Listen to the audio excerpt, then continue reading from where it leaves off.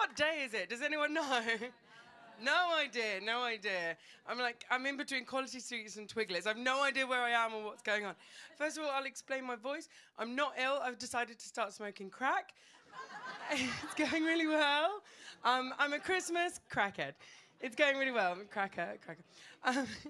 So I have some news. Brighton, I have some news. I got married recently. Oh. You know the song? He liked it, so he married it. Whatever the song is. So I got married recently. It's going very well. I love being married. He's lovely. He's a fellow comedian, so I didn't marry him for his money. Let's put it like that. But he's going really well. He says the sexiest things to me. The other day he said to me, I filled the car up with petrol. Do you know what I mean? He also said, I'm going to make you brunch. Yeah. Smashed avocado. Yes, please. He poached my eggs. Oh, gorgeous. And the other day he said, I think we should do our big shop at M&S. Oh, yes, please. Johnny. Fit. So fit. He said, he's quite tiny. I'm quite a tall lady. Thank you for noticing. Man-sized, if you will. He's quite tiny. He's a teeny tiny little man. I mean, he's bigger than a burrower. Smaller than a hobbit. Just about. Likes potatoes. So when we first started going out... See, you're good. Glad some people got that. People don't often get that. It's a Lord of the Rings reference. So when we first started dating, whenever he was walking behind me, I always thought he was proposing. I'd be walking along like, I do. And he's like, I'm just walking along. Fuck's sake. But it's been quite cold lately, so the other day I asked to borrow his long johns, and then I went, oh, sorry, Johns. Just Johns. Just Johns. Nothing long about them. Bless him. Bless him. But I didn't want to mention it, but I will. The C word, Christmas. You're like, oh no, don't mention it. I love this time of year. It's the only time of year that you can have Baileys in your coffee in the morning. It's amazing. So you're like, yeah, love it. Christmas, I've got a little bottle, and at work, I just have I'm like, it's Christmas. I'm not getting Employee of the Month this year. So I'm just gonna top up my coffee, and then the rest of the day goes really quickly. It's great. I have a lovely time. It's also the time of year where you have to send out your Amazon wish list. Like, what do you want for Christmas? I mean, modern technology. This is what I want. But I sent it out to my dad, and then I forgot to take off the self-help books. I was like, why doesn't Daddy love me? Here you go, get me that, Dad. It's a bargain. It's $9.99. We'll work out our problems. It's also the time of year that you can have hot alcohol. I never think about hot alcohol any time of the year. And then we get to November, and then I'm like, oh, yes, please. Mulled wine, mulled cider, mulled milk, yes, please. Mull everything. Mull everything. I love it. But can you imagine? I don't think about it any time of the year. So can you imagine going into a pub in June and saying, can I get a medium Shiraz? But can you pop it in the microwave for just a couple of minutes? And then put some orange in it and a cinnamon stick, and that'll be lovely. Thank you. Don't think about it. And then I get to this time of year and go, fucking yeah, give it to me. Hot alcohol. Love it. It's the best thing. But the other day, sorry. I forgot what, because I'm not very well. I forgot about it. I'm fine, everyone. I'm fine. You're like, oh, shit. But I have been eating a lot. I've been eating like Henry VIII at the moment. Is anyone eating all of the things? Yes, all of the things. I'm eating pizza like it's an amuse-bouche. like a little pre-snack, and then dinner. Cheeky little stuff. At the moment, it's a baked camembert. Do you know what I mean? Hot cheese, hot wine. That's my vibe. So I've been having so much to eat. I've been putting on piling on the pounds. I mean, you can't diet in December. It's not the rules. You can't diet in December. So I thought, I know what, I'll try and go to the gym and be fit and healthy. I hate going to the gym. Anyone that does like going to the gym is a sociopath.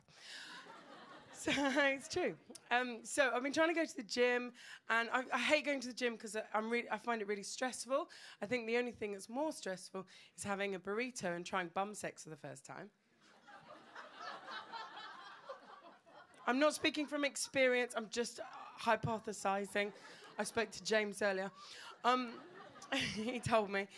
So I think it's quite stressful, but I'm really forgetful. So whenever I go to the gym, I always forget something, whether it's like my hairbrush or my willpower. Like, not again every time. But the other day, I worked out the worst thing to forget, and that was my towel. So I got out of the shower, and I was like, fuck. How are you going to solve this one, Kate? So I thought, I know what? I live in Brighton, I'll air dry.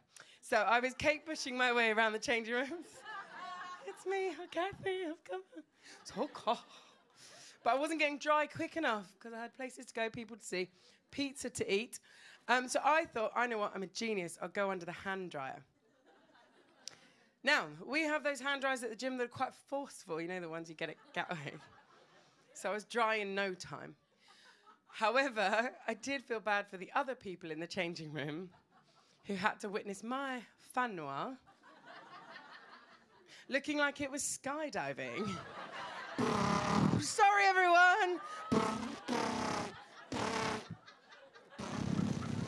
So, I don't go to that gym anymore. I'm not allowed back. Thank God for Joe Wicks. Said no one ever. He's a terrible person. I hate him.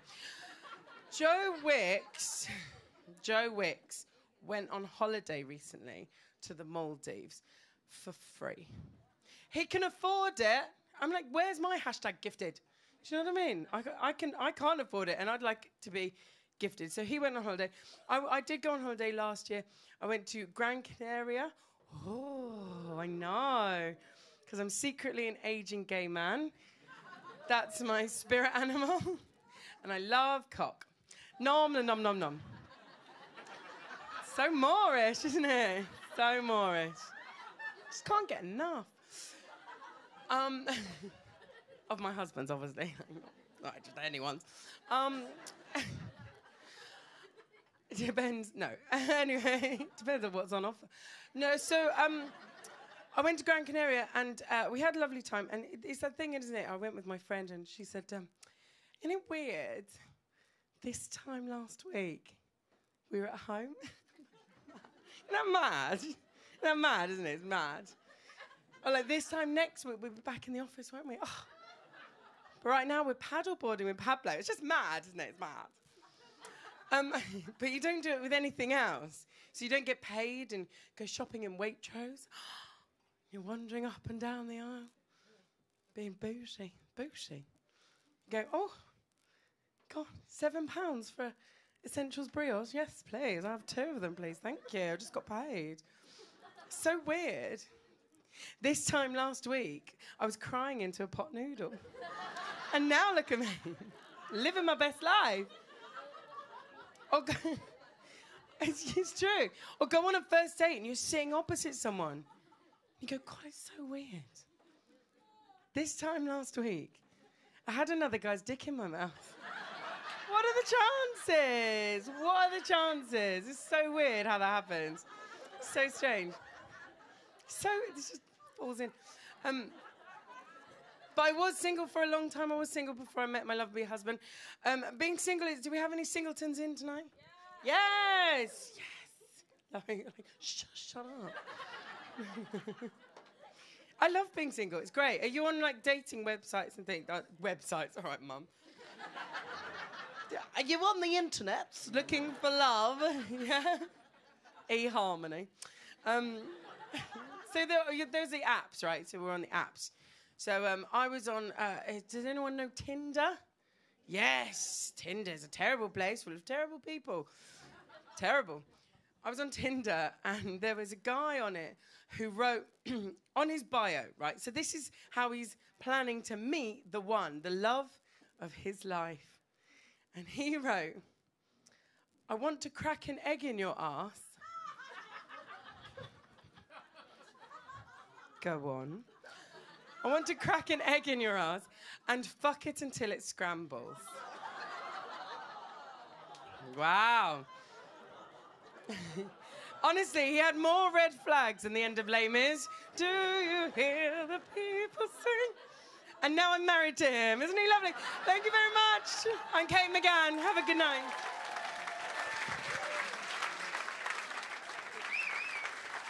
Kate McGann! We've got one more act in this section. Keep that round.